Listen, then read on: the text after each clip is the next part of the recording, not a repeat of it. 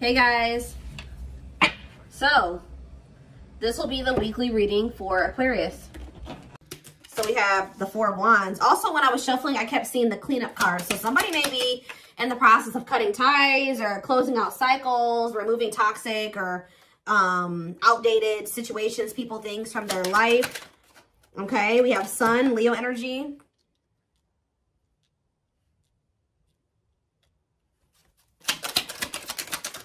We have cannot be trusted.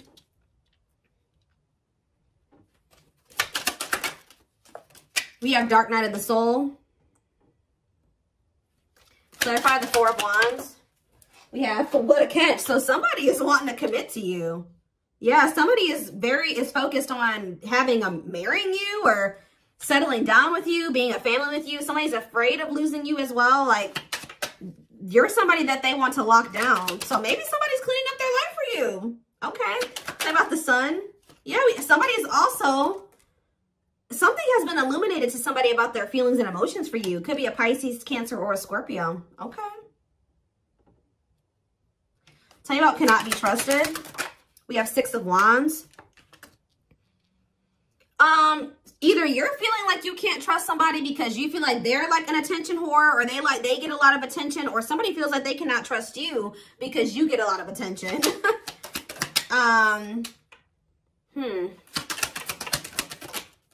Or because someone's egotistical, dark night of the soul, and money focused. So somebody, you could be in separation from somebody, or you could have been in this period of your life where you were maybe disconnected from somebody and you were more focused on career and money, or this is what they're going through the dark night of the soul and they are focused on their money or career or something like that. Okay. So what does this have to do with my collective? We have ghosting. So you may feel like there's a lack of closure when it comes to a situation, or somebody feels like there's a lack of closure when it comes to you, and you guys feel like you've waited a long time for something, or it's like you guys may feel like something isn't over, but you're like, okay, is anything else gonna happen? Or, you know, like you're kind of just waiting for like the next ball to drop. Like, it doesn't feel like things are over between that person. I don't feel like it's the, you know, I'm never gonna hear from them again, but it's been a long time since we talked. And you know, I feel like you guys did cut this person off. Queen of Swords energy, Gemini, Libra, Aquarius energy. You guys set boundaries. You've been trying to focus on yourself. But it's like you guys just know that you're either going to hear from somebody again, or it's just like there's more that's yet to happen between you and a person. And you guys may be wondering, like, you know, well, maybe they're not coming back, or maybe, you know, but we do have justice here. Libra energy. What about justice and healing? So, you know why you haven't heard from somebody, guys? Wow. This is like, why did I just start getting emotional? That literally, like, a wave of emotion just went over me, like literally teary-eyed. You haven't heard from somebody and there's been separation between the two of you because you deserve, what you deserve is coming in. Somebody is literally healing to be with you. Somebody is literally getting their shit together to be with you, especially with me seeing clean it up earlier, whatever that card says. Wow. Like, I don't know. I just feel like this very like emotional, genuine, loving energy that somebody has for you. Okay, like somebody is finally realizing that it's time for them to grow the fuck up. Okay, it's time for them to make better choices, healthier choices, for them to remove the toxicity out of their life. And they're doing this because they don't want to lose you. They want to marry you. They want to settle down with you. Wow. And I feel like you guys know that it's not over between you and this person, but it's just been you. This is for whoever's reading this is, you have been in separation from this person for a while. You know, it hasn't been like a few weeks or a month. But this is somebody you've been in separation with for a while, especially with the Four of Swords. Yeah. And you guys have maybe both been going through the dark night of the soul, or just both healing. And I feel like that was necessary. What about the Seven of Swords? Death. Somebody wants to put an end to some type of deception or sneakiness or a lie or hiding something here.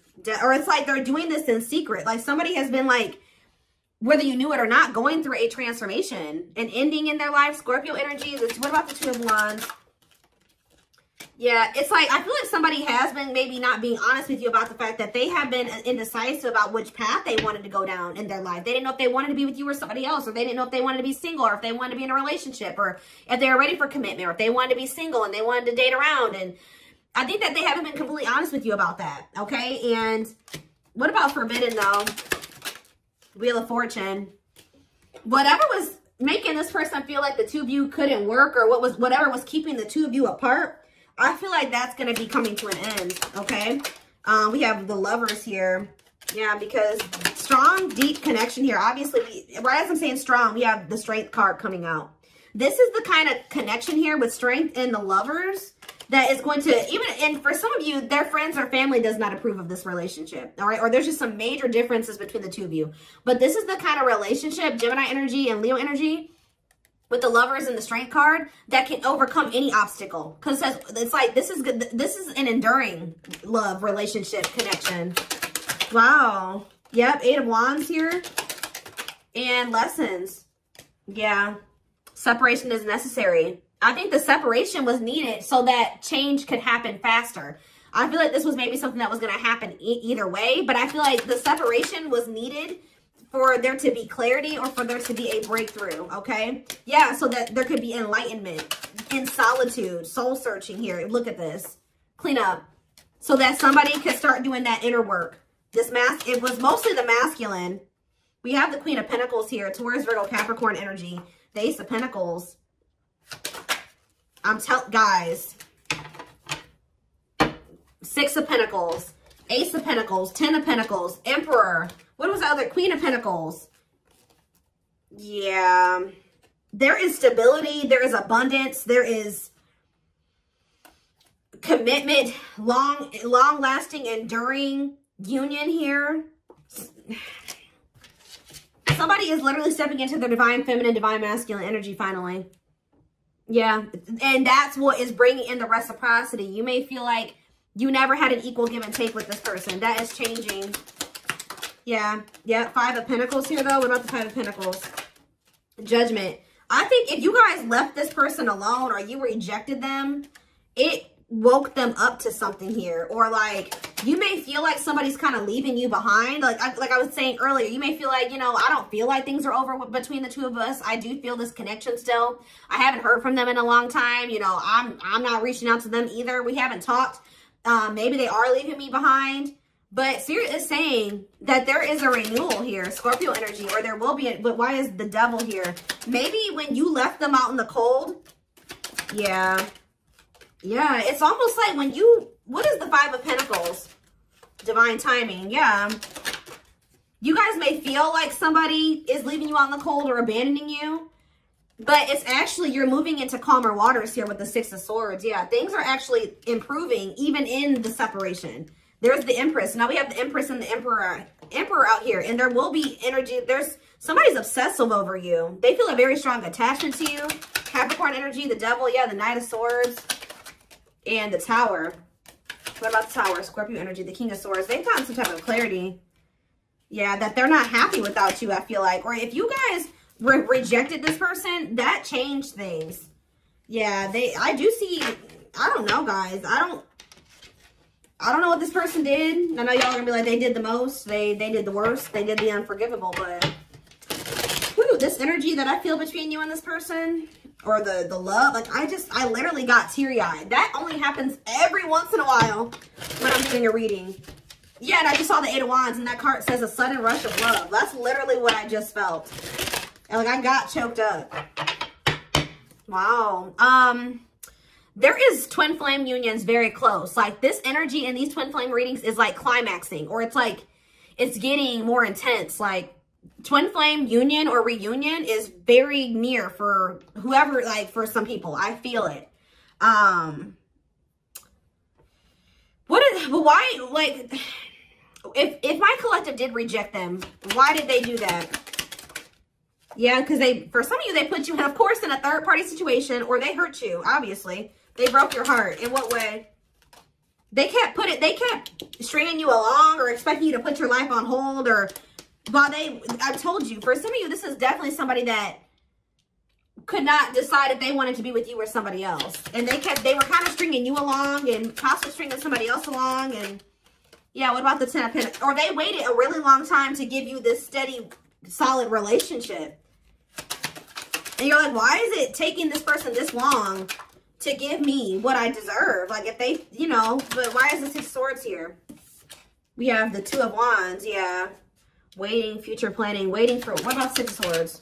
The Knight of Swords and the Knight of Pentacles. They've been slowly moving. What about, why is there two conflicting energies here? Strength.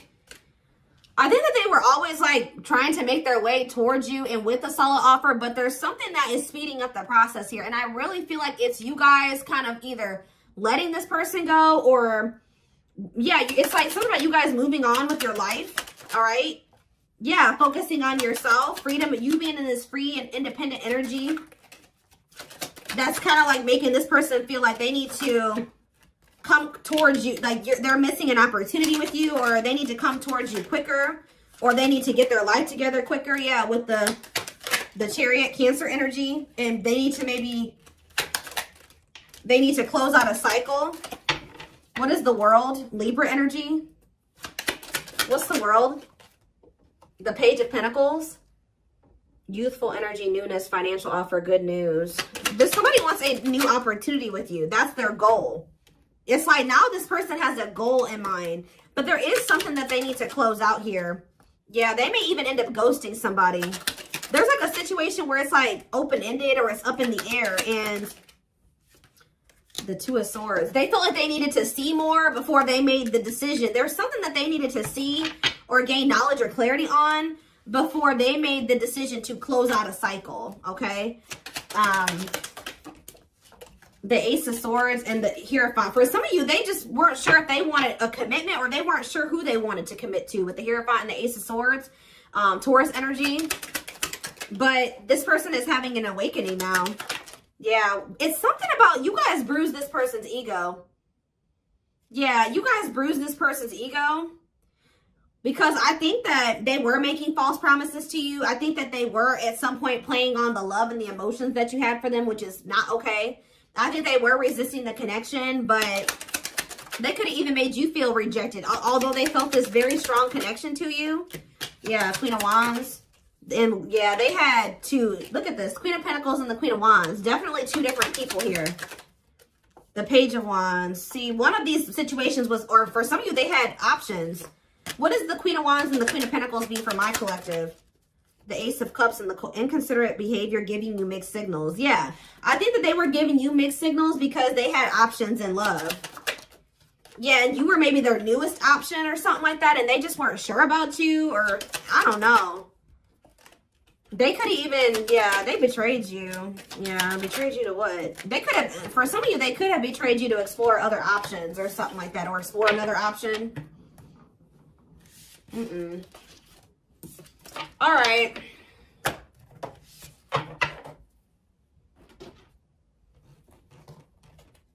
So what now?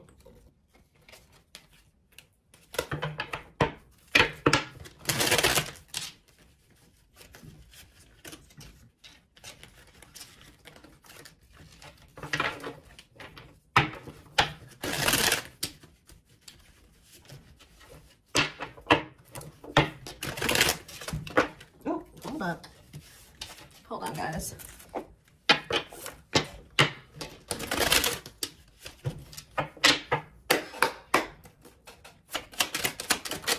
We have the Witch. It says, they see how powerful and magical you are, and sometimes they wonder if you have them under a love spell.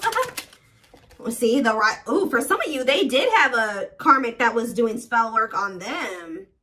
Because why did the Witch and the rival come out together? Or clarifying the Witch was the rival. So for some of you, they did have somebody doing spell work on them. They chose someone else that was maybe doing glamour magic, or they did some type of spell work to make them think that the best choice for them was to stay with them or to choose them. Lord. They chose someone else over you, and though it wasn't what they wanted, they thought it was the right thing to do. Yeah, I just saw a new perspective, though. So they're seeing that differently now, though. It could have been due to some type of way that they were raised or something like that. They're clearing negative ancestral patterns that were passed down through the generations. Don't rush the journey. Tell me more. We have back and forth. They are trying to make sense of this connection, but their emotions swing back and forth between two extremes. Yeah, there's that mixed signals, hot and cold type energy. Wishing well. There's a lot of excitement in the air. You awakened a new life in them that has them lost in a field of possibilities. Give me a few more. The Mask. They want to remove the mask they've been wearing and be brave enough to reveal their true feelings. We have lack of faith. Yeah, they know if they walked away from you or abandoned you, rejected you, left you out in the cold to explore another option or whatever they did. It says leaving you out in the cold has been one of their biggest regrets, which has made them lose hope in the situation. Yeah, unfounded fear. They are afraid to trust and get hurt. The illusion is keeping them locked in anxiety, unable to act upon their love. And we have divinely guided. You have met your divine flame. Just follow the signs to your soul and everything will occur in divine timing. We have stuck in a loop. It says the pattern has become familiar to them and they were wanting to break free from the same loop they keep repeating. And I think this person's recognizing that if they want to stop repeating the same cycles, they have to heal. They have to change. They have to remove. They have to eliminate. We have temptation. Each day it gets harder and harder to resist what they know in their heart to be true. We have this again. They see you as their forbidden fruit. Why are they resisting this so hard? They're going to reach out to you and it's because they feel you pulling away from them and they've been keeping tabs on you. Okay, they still have a lot of passion for you. Why are they seeing the collective as the forbidden fruit though? Because, so I was kind of already getting it, but I wanted to get confirmation of it. So this person's seeing you as the forbidden fruit because they know they messed up. It's like this person, a big part of them feels like they will never get another chance with you. They know they crossed the line with you. They know they messed up and it's almost like they knew when they did what they did and they realized how badly they messed up. They're like, well, you know, the collective's never going to forgive me again. So it's best I just get over them. It's best I just try to forget them and move on with my life because they're never going to give me another chance. And they're like, oh shit, I can't let them go. I can't get over them. And they're like, you know what? Actually, the only thing that I can do, like, since I can't get over them, I guess I'm going to have to get my life together and I'm going to have to change. And I'm going to have to try to prove myself to them. And, you know, they're very determined to get you back, to get another chance with you. But they know that to be able to even have a chance at getting another, you know, shot with you, they're going to have to change. They're going to have to heal. They're going to have to eliminate people from their life and situations and addictions and habits. So it says they feel like a fool for crossing the line and messing up the connection, but too embarrassed to come forward. So they desire you, but they feel like that you will reject them. So that's why they see you as the forbidden fruit. I do feel like this person tried to force themselves to get over you because they just thought that you would never forgive them and they had no choice. But that's not working out either. So now they're focused on just changing their life to maybe hopefully be able to prove to you that they are different. So if you haven't heard from this person, it's not because they haven't forgotten about you. It's not because they still feel this connection. It's not because they, you know, met somebody new. I mean, you know, it's going to be different for all of you, but whoever's reading this is, the reason why you haven't heard from this person is because they, first of all, know that they really messed up and that there's a good possibility that you'll reject them. And second of all, it's because they're over there trying to get their shit together before they come towards you. It's like they're trying to come towards you correct. And with something to back up, you know, they know that their words mean nothing. Like, I don't know, I was seeing that earlier. They know that their words mean nothing to you. So they know they got to get, it's like almost like they feel they want to come towards you with like their shit, like their money together. They want to come towards you healed. They want to come towards you like that total package. Like they want to come towards you with something that they can show you, that they can, like, because words don't mean anything. They've made too many false promises. Right? They've made too many false promises. So this person feels that they got to come towards you with something tangible, right? Something that you can see, something that they can give to you. Right? Whether that's their time, material things, maybe all those things. So like, all right, if I want to give them my time, I got to make space for that. If I want to be able to buy them nice things, take them out on dates, take them on trips, so I got to have the money for that. It's like they're kind of thinking in that way, but the goal is to commit to you, to be with you. Okay, now you guys have free will, right? You don't have to take them back, but I'm just telling you what I see here.